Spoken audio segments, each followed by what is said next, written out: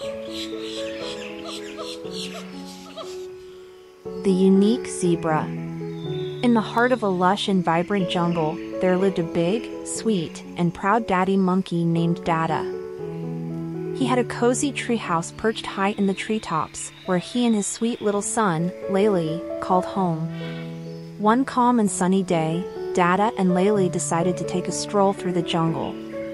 They swung from branch to branch, explored hidden nooks, and listened to the melodious songs of the birds. It was a perfect day for an adventure.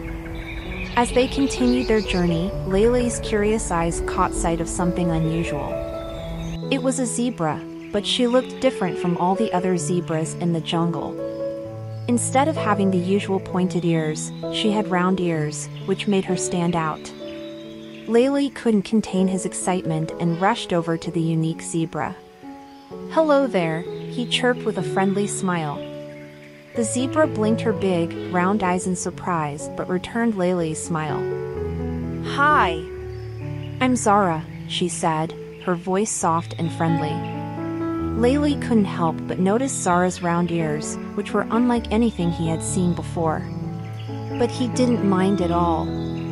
In fact, he thought they made Zara look even more beautiful and unique. "You have the most amazing round ears," LeLe exclaimed. "They're different from all the other zebras, but that's what makes you special.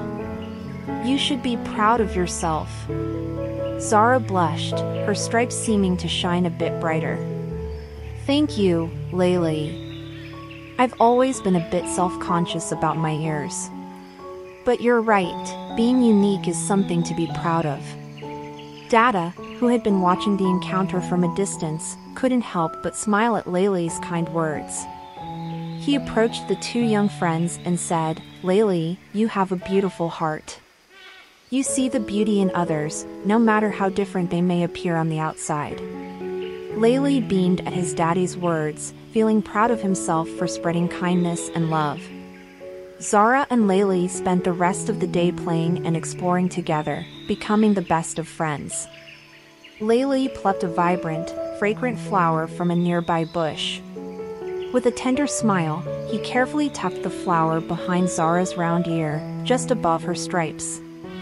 The colorful petals contrasted beautifully with her black and white stripes, making her look even more stunning.